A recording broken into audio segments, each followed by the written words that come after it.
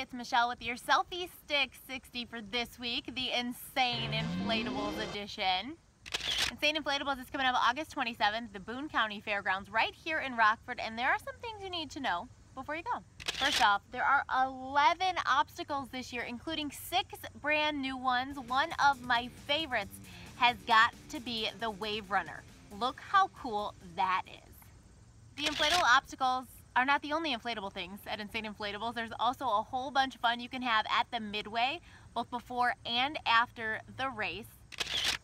Finally, Insane Inflatables is a huge chance for you to get creative with your friends and family. Come up with team names. And you can also wear matching outfits. How cool do these turtles look?